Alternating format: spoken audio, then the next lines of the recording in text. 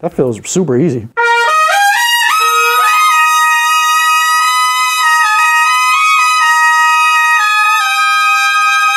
That's crazy, right? Lotus, there is no such thing.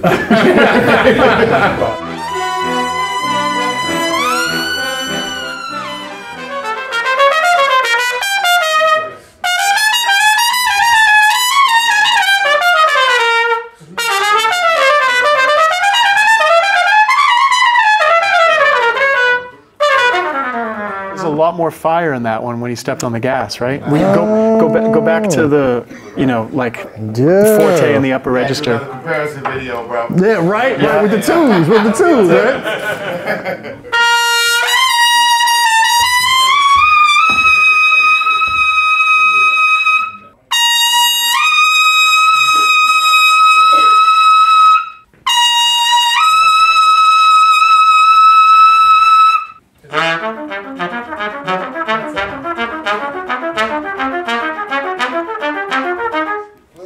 I love fives. I love fives. Who doesn't, right?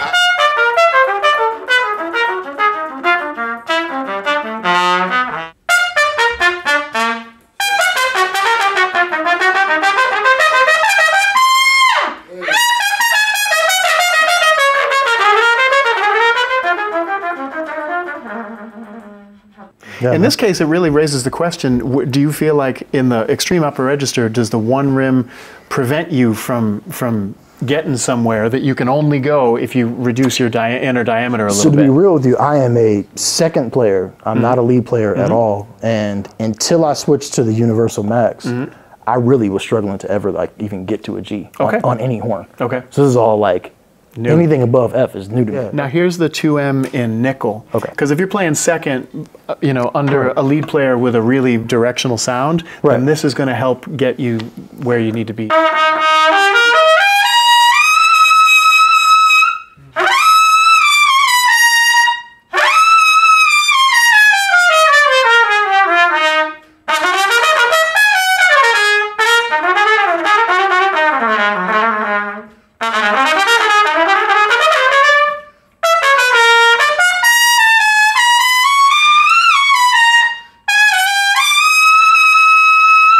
Yeah, it definitely feels easier than the one was feeling for me. So that's now, nice. But now there's the question of, do you actually like having things slot that precisely, or do you actually want a little bit more wiggle room? Yeah, I feel like, again, when I do a big band gig, I would love to have that too available, but I don't know if that's what I want for my daily, you know?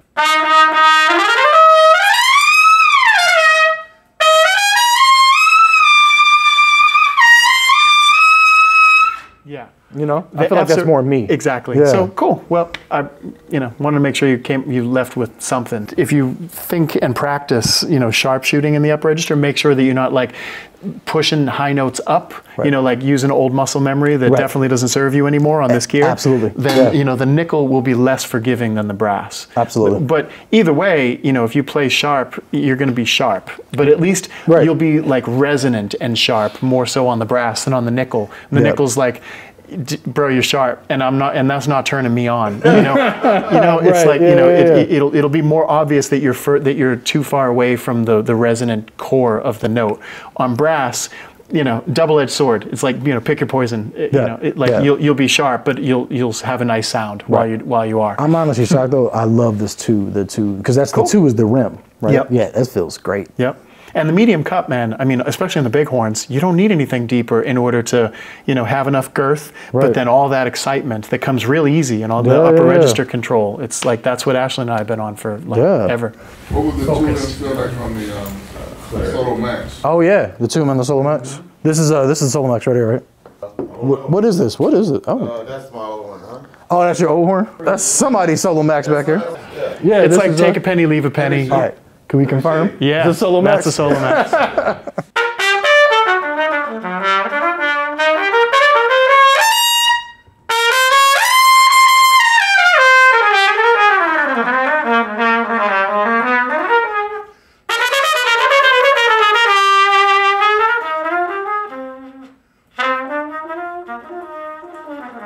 Yeah, flugalicious, you know, it's like... Yeah.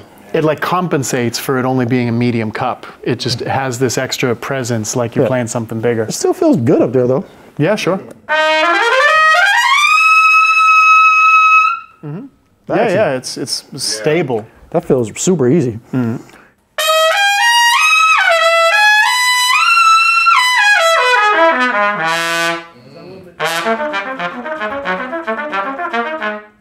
Is that a little bit easier than you're accustomed to experiencing in the upper register on the 1M? Is it giving you wings a little bit more? It is, yeah. Actually, I think I'm loving this too. Cool, good. So then you're also at that place where like you can get the job done on the 1 rim, but diminishing returns. I'm not losing anything. Right. Because like I love the sound of it. Yeah. But then, like you said, when you can push the gas, you're able to go. Because I can't quite go that hard on the 1M. Cool. Yeah. So you got it. Okay, awesome. Well, so now let's check this out. So this is the 2M2. This is like, you know, really eliminating a whole bunch of the humanity in the M cup and focusing right on, because say, all right, so say this is your favorite combination and say, you know, we do a bell swap for you and you end up on the Universal Max, I'm sorry, the Solo Max instead of Universal Max, and the 2 rim instead of the 1 rim. Now it's a question of, okay, so say on that lead gig, if you're playing second, what's going to give you the most appropriate sound in the section for playing second? And, you know, the difference between a 2M and a 2M2 is easily defined by this is better for playing second. Okay. You know? Yeah.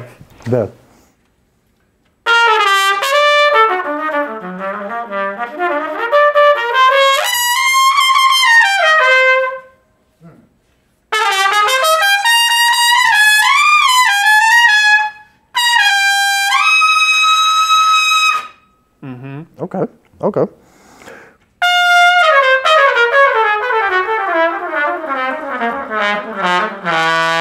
So if you're just like, if I'm just sitting on a high F and you're playing a high C beneath me, I'm curious to see if like we can really tell a good amount of difference between say like that 2M and this.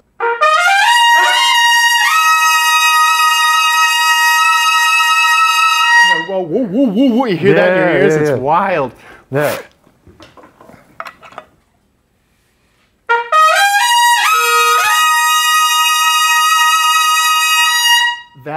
So that doesn't have, that's not as much, right? It didn't create as much of that crazy combination of my overtones plus your overtones equals, you know. Right.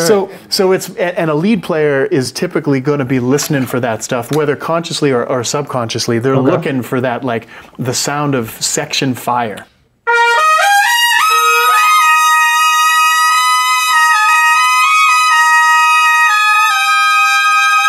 Yeah, so, you know, as far as supporting a lead player, it's that. That's crazy, right? It feels like there's just other... That commercial, Lotus, there is no such thing. Once you go Lotus.